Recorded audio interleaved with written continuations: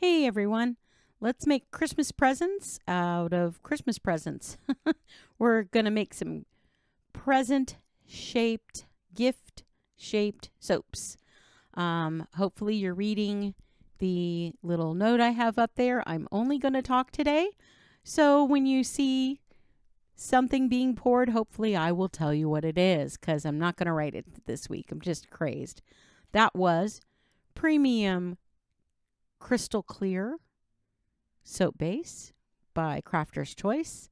I purchased mine at Wholesale Supplies Plus. They are the manufacturer of that soap base. You can find it other places, but I usually buy it at the manufacturer because it is the cheapest. But it isn't available there right now, so you might be able to search other places for it. Hopefully it will be back in stock soon. I'm popping on there some plastic wrap. Mine is Glad Cling Wrap. That's the actual brand of it. It doesn't really matter. You're just creating wrinkles. That's all you want to do. And now I'm doing, you guys hopefully have seen me do these techniques. If you haven't, I have about 3 videos talking about resin techniques. Resin, not resin soap, because there is no resin. These are just techniques that were developed or I should say kind of borrowed from the world of resin art, and we have adapted it to soap, melt and pour soap. You can make these designs and it looks like the designs they do in resin. Please remember that I'm editing this, so that soap that you saw me pour and do the wrinkles on, that set up fully for at least an hour before I came back in and pulled that off. I'm assuming you don't want to sit there for an hour while my soap dries. So that is what we're doing. We're putting a mica in. You can do a variety of things here. I do love to use the duochrome micas. If you noticed, that's all I put in that one. One type of mica, because at every angle it's a little different. I have to say, looking at it right now as I'm doing this voiceover, it does not pick up all the colors on the camera. It's a little bit better once I get the top layer on, but it doesn't do it justice. It's gorgeous, and you only need one color. I'm also doing one color here. This is Mad Mica's King Tut Gold, and I am affiliated with them. I'm not affiliated with Wholesale Supplies Plus or TKB Trading, which is where the red oak color, the duochrome, came from. This is my affiliation with Mad Micas. If you find my affiliate link in the description box, I will get a kickback if you purchase through that link without it costing you any extra. So I am pouring black. Real quick note, the one I'm pouring there, the little blue, that is Blue Moon mica, and it's slightly tinted pink a little bit because somebody didn't properly clean her brush. So there's probably a bit of Flirt mica in with that over the top, but it's mostly Blue Moon. And I was showing you that little line in the middle. I wanted you to see that big spot. What you will see me do later is originally done to cover up that spot, but also a design for making gift soaps. Now, please ignore the trees. They are in my previous video. Here you see a little better the duochrome action. You can see green, reds, and gold depending on the angle you're looking at with that mica. It's fabulous. If you haven't tried a duochrome mica with these techniques, do so if you get the chance. They are more expensive. I just buy this mostly. I buy the sample packs or when they go on sale. What you see coming up here, I'm creating a thin sheet of soap. In hindsight, I would have just done the pink.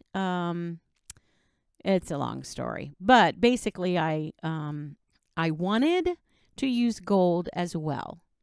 And it just wasn't the right gold. It's Sparkle Sunshine from Mad Micas. And it's one of my favorite things to use ever because it is it's more like a glitter. Even though it's not truly a glitter, it looks like a glitter in soap. and really imagine on anything you'd use it on or in. It's fabulous and it's gorgeous. But it just wasn't the right shade, and I'm really picky when it comes to colors matching. So it's not that things need to be matchy to me. It just needs to go, and it didn't go quite for me. So I ended up just using the pink in this one, and I only ended up doing one ribbon, and I'll tell you more about that in a little bit. But right now, all you need to know is I am pouring 2 colors at once, and I'm pouring them at a fairly cool temperature. I don't show that on camera, but I'm and that clear soap, by the way, that base is the that's the basic clear, and I think I may have even mixed it with something else, but I think it's the basic clear. As you'll see, it's not quite as clear as the premium crystal clear. And I think I end up pouring about 2 ounces total to cover the bottom of this. I did not weigh it. I was not concerned about being super precise with that because I'm going for a look. So I just needed to cover the bottom of my mold, of my loaf mold there. And I wanted it needs to be thick enough to manipulate it, but thin enough to be flexible so that you can manipulate it. So I'm pouring at a cool temperature so they don't just immediately run together. I kind of was going for the sides being a solid color and the center being a little bit of a swirl, which is what I ended up with, but then I didn't end up using the swirl or the gold. I might down the road use it. I still have them. So actually I did use the gold on something, part of the gold. But you're basically just creating a ribbon. I'm cutting here. I was really doing the cheaters quick way of doing things in this video because I had, as you may see there, I had a lot going on. But the ribbons themselves, if you want to be precise, get out a ruler and use a ruler. That's the proper way to do it. Do as I say, not as I do, because these weren't straight. It didn't really matter much for what I was using it for, but if you want nice straight lines, get out a ruler. It's far better than just using the back side of your mold, or the top side, really, just upside down. Yeah, these strips here, I was planning to turn them all into little ribbons and put ribbons on more of them than I did. I just ended up doing the one. And you'll see, because I wanted to show you a variety of ways you could do that. Because these are, they're not hard. They're just tedious and fussy, kind of, finicky to get the way you want. Especially if you're fussy like me. if you are a kind of a perfectionist, and I'm not always, but with things like this, I want it to look like I want it to look like. So, but it's not hard to make a little ribbon going across. And you see where those seams meet up. I'm just placing it there until I can glue it because I wanted to get all the parts together before I started gluing. When I say glue, I don't mean using glue. I mean using soap. And by that, if you have never used soap to glue something onto one of your soaps, one of the most important things is to make it hot. I kind of am fooling here with this a little bit, and in hindsight, I would have just cut it in half right away and just cinched each end like I end up doing here. So I'm just shaping it into one side of a bow and then the other. You could also just cut plain triangles, but some of the other tips for gluing it on, that the soap needs to be very hot, and not hot enough to burn it, but you want it quite hot. And you also want to scratch, if you can, the underneath surface of where you're going to glue it on very carefully, or the back side, or both, depending on your level of trust with your soap and how much you feel like it will stick. It really seems to, especially on the really slick surface of the original soap, because it's the crystal clear and it came out of a mold. It's very slick. It doesn't have any porousness to it or give to it. When I'm working with the ribbon, I'm manipulating it with my hands and with tools, and so there's little texture in there, and I'm not as worried when I'm gluing on top of the other ribbon, but adhering the ribbon to the soap, which I do in a second. You will see me using that same tool, the stylus tool, which all I'm doing is creating a couple of wrinkles in it. So when you tie a bow where it's cinched together, that's where the wrinkles happen. So I like to do that. You certainly don't have to. Like I said, you could put 2 triangles together and then put a little circle or a little diamond shape over it, and you can get the look of a ribbon. And I have an even easier way to turn these into presents, Christmas presents, which you will see in the coming photos. I ended up not doing it on film for various reasons, most of which I am insanely busy these last few weeks, next couple weeks. It's just crazy. Not just business, because you know the Black Friday stuff and you know, all the small business sales, etc. But life, just lots going on. So I'm adhering it. I don't let go of it until I know it's fairly solid. I wait a good few seconds. I don't just put it on there and just let go. And this is there you see me scraping with my little tool, just creating a little bit of area. It gives more surface area for that soap to stick to, and it just sticks better than to a slick surface. Just like if you were to sand a surface before you paint it, it is helping that to adhere. So I come back in and trim the bottoms later. I had originally was thinking about bringing it around the back side, which is what I did to the first gift soaps I made like this years ago, when I hadn't done them in years. So this was kind of a recap for me too. I didn't remember exactly what I had done. I was playing around with it as I went because it's been a while. Excuse me. So yeah, you'll see me gluing that on. That right where they meet up in the center, you have to remember, or I guess you don't have to, but it's important to remember that that's probably not going to show. If you choose to cover it enough with a little bow, it's not going to show. If there's going to be an intersection there, whether you like it or not, if you're going to try to create that look. So I just wouldn't worry too much if there's a little gap in it or something, as long as you know you can cover it with your bow. And I would, you can measure that out ahead of time and see how big. Mine was pretty big, I think, for that, but it matched the width of the ribbon, and I think it looked fine. I did not create tails. You could. I think for me, it would have been too busy and too many layers going in and out from there, so I just left it alone. I think it looks really nice without the tails.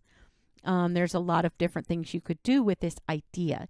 You could create a little mini tag if you wanted to. You could, so many little different ways you could go. You could do this on a plain red square. You don't have to do the raindrop technique, resin technique, or the crushed velvet resin technique. You could just pour a plain soap and do red and green, and do red and then a green ribbon. Or you could marble a little bit. You could marble 2 colors. Or you could layer some colors. You can do whatever you want with this. It's just creating a pretty square, which I did find these are little, I think they're about 2.5 ounces, 2.5 ounce cavities. They're little gray squares that have a nice bevel on them and rounded corners. I love them. Found them on Amazon. I'll try to put the link on there if I can find it in the description box. Pretty sure I can, because I've seen these plenty of times on Amazon looking for a variety of molds. Using my little stylus tool because it has a rounded end and is less likely to damage the soap underneath it. I'm using it to clean up. And you can still damage the soap underneath if you're not careful. And you will see I also show you in this a little remedy for that, which I'm just doing right now. And that is a clean, stiff-ish paintbrush. If you have just some little tiny, I won't say nicks because that's really not what I mean. It's not going to take out big scratches, but little teeny tiny flaws in the surface of your soap if you're not happy with it after you've been working with it. It can brush some of that off. It can kind of create like a satiny texture, and smooth it out. And then even the satiny texture is going to kind of go away once you spray it with that alcohol. It's going to kind of even it out a little bit more even. So that's just a tip for if you have some, I don't know, little water spots from your mold, or areas where you happened to bump something on it or get a little overzealous with your tool.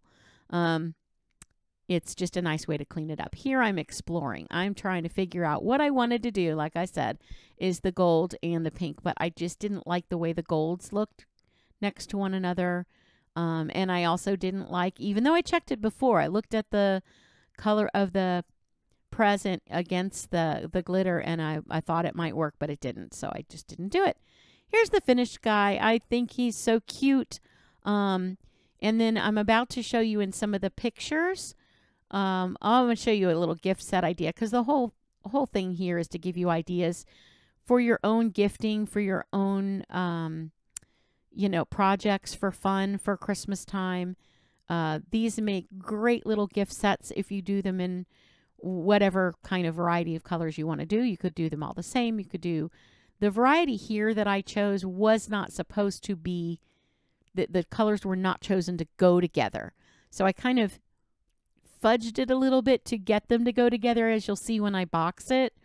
But I was just kind of playing around with colors and playing around with designs.